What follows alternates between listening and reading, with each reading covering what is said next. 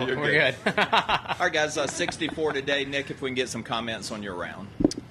Yeah, I felt like it was tricky out there with the wind. I felt like starting the day, in my mind, if we got to 20 or better, I think we would have been pretty happy. It was nice to get hot kind of in the middle of the round there to get it going. I would have loved to make birdie on that last hole, but again, the wind was tricky. So there's a lot of holes where par was a good score, and it was nice to grab a few in the middle. Yeah, your thoughts, Adam?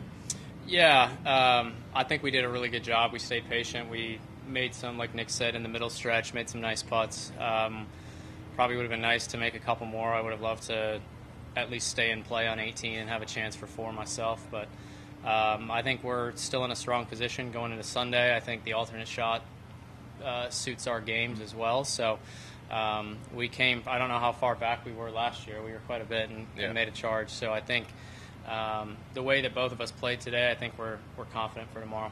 Yeah, patience isn't really usually necessary in today's format, but with the wind out there, you did have to be a little more patient, didn't you? Yeah, I think you want to come out of the gates and birdie every hole, but you know, it was a little trickier to hit fairways today, and this course it's tough to get at the greens, judging the lies out of the rough, and not be able to control your spin in the wind.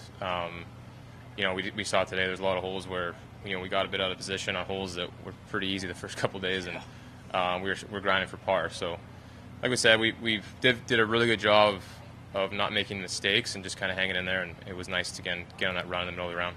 Yeah, Adam, what is it, obviously being from Canada, but what is it that worked so well for you guys together?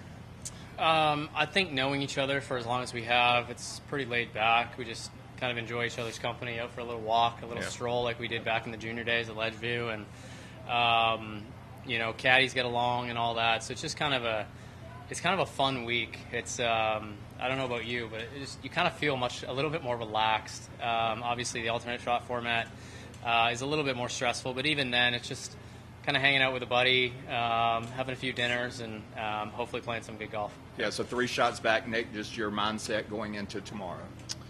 You know, from what I looked at most of the days, the forecast tomorrow is going to be similar wind for strength and everything. So, you know, it'll all depend. I think we'll see how the round kind of starts out, but it's not. If we can shoot 9 under like last year, it'd be great. But I think something 5-6 under will give us a chance, just with the conditions of how tricky they are. But you know, kind of be patient again to start the round, because a lot of those holes are pretty tricky to start the day, and hopefully just have a position the last 9 holes or so.